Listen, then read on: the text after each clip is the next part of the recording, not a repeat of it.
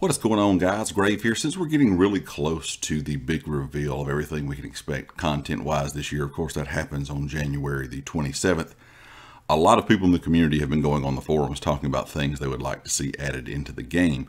And I've been seeing a lot of people talk about mini games and table games and card games and things of that nature being added in. And it's something I have discussed here on the channel before, but I'm seeing this gain more and more traction. And I think a lot of people would like to see this, considering some people may not be in a guild, or they're in a guild that really does not do a lot of activities besides maybe in-game content and things of that nature. And they're looking for more, I guess, kind of social things to do in-game. Before I get into all the details, be sure to check out everything down in the description, the community Discord, my Twitter, and of course the affiliates here on the channel, Empire Jerky and Amazon Associates. Also check out the merch store that is linked in the description as well. And be sure to like the video, it helps me out a lot. And if you really enjoy the channel, go ahead and hit that subscribe button. Now, when it comes to table games and things of that nature, or even mini games, there's a lot of other games out there that have this kind of stuff. So a lot of people have been suggesting that you can go to the different ends and the different areas in the Elder Scrolls Online and the different zones and play things like cards, drinking games, darts, board games, whatever the case may be. And I look at a lot of other games, and I think of some that have come out over the last few years. Red Dead Online has the option to play poker.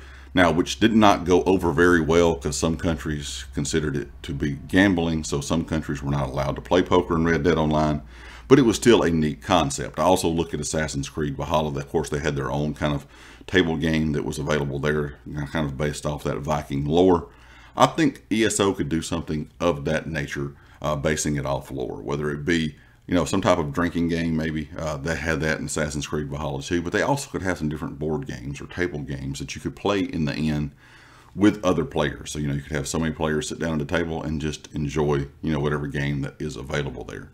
Like I said, some players have, you know, suggested drinking games, table games, darts, whatever the case may be in the end. But I think having different mini games or maybe some different kind of table games tied to these different ends and these different locations would be a lot of fun. When it comes to mini games, I've already talked about this in the past, having things like, you know, fishing mini games or in-world activities that kind of just pop up on a timer that are different games in different zones, you know, things that players can, you know, kind of compete against each other and with each other at the same time.